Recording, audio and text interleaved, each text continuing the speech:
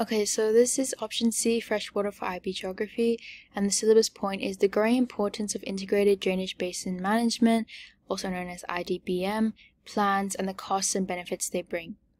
Okay, so what is an IBDM plan?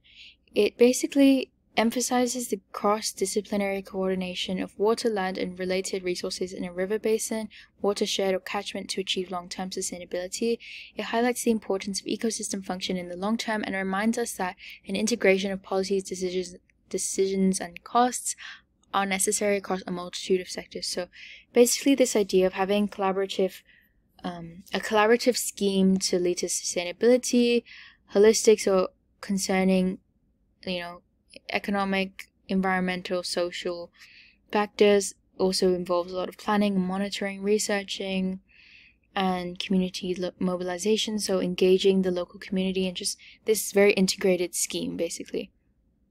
So this is another kind of diagram to show like this. It's basically this idea of like an overlap of all of these different processes, so these institutions and activities, all of this geographical kind of these geographical ideas, and then these processes of the water cycle and how those overlap. So in terms of policy, structures needing to be built, use, demand and supply, and that all contributes to the one project.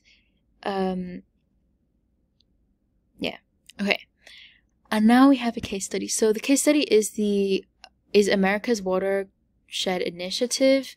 So this is mainly on the Mississippi River watershed, and that covers all a part of 2 Canadian provinces and 31 states.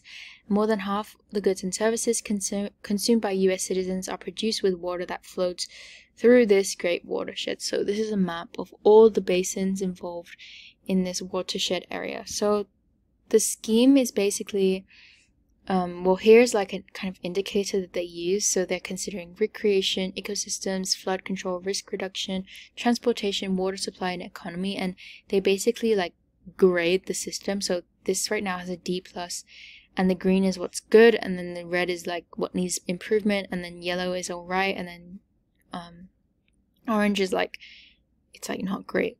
So the location is obviously Mississippi, USA, but I guess it's mainly like the whole river catchment area of like all of these basins, and the river length is 3,800 kilometers. It's the longest river in North America, and as I mentioned, more than half the goods are made there in the US, like that people consume in the US. Methods used there are embankments, levees, stones, raised banks, etc.